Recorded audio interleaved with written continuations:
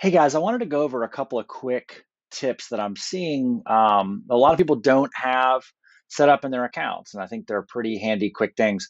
The first couple of things can only be done by the owner account in Follow Up Boss, but I'll show you the difference. So the first thing is really, really simple.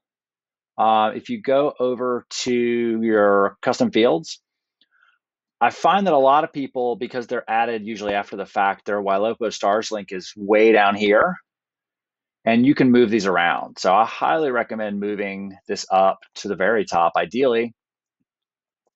I'm also a big fan of unchecking this box because then you can see the field even if it's empty. And that can be a great trigger to potentially add someone in stars so they can get remarketing, or you could send property alerts or get Raya working or whatnot. So again, in only the owner's account, you can drag the order of these custom fields.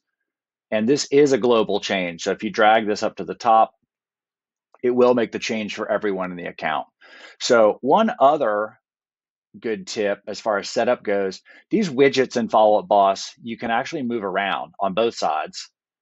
Now this is not a global feature. So each of your agents or each of your users are able to move these independently of each other.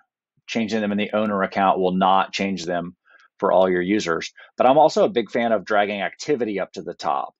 If you're heavy in using your Ylopo and paying attention to what people are looking at, having activity up here is a really great thing just to keep it easily on your radar. That will stay the same throughout your account as you go to different client records.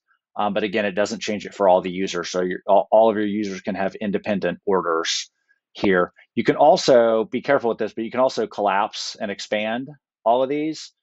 So just know that, if you're not using some of these features, you can drag them to the bottom and or just collapse them. So those are big key things. Another thing I wanted to mention, let me refresh this so that Ylopo link shows up at the top. So if you do come into a contact that does not have a stars link and you want to add them, it's really, really simple to add them.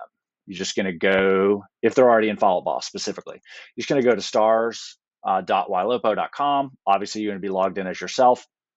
And if the user does not have a stars link down here, you just copy this URL from Follow Up Boss, and you just come here, hit add lead, and then click pull lead details from Follow Up Boss. You paste that in, and it's actually going to pull. This isn't going to work because the person's already in Ylopo, but it'll pull their details. You can, if you want to opt them out of text automation here, you can create a saved search according to your global saved search criteria.